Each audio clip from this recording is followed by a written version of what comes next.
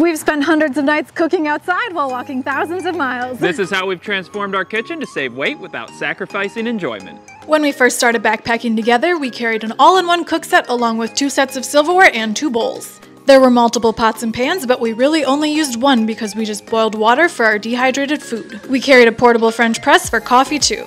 The first time we walked from Mexico to Canada, we decided to lighten the load. We switched to sporks and ate straight out of our pot, but were just as happy. We added 2 plastic jars for cold soaking our lunches and still carried a coffee cup. On our second walk from Mexico to Canada, we carried even less. We shared 1 spork and 1 pot, which we also used for cold soaking and coffee. We reduced the weight of our kitchen from nearly 3 pounds to 1.5 pounds to only half a pound. We've found that a simpler and lighter kitchen makes us happier on trail.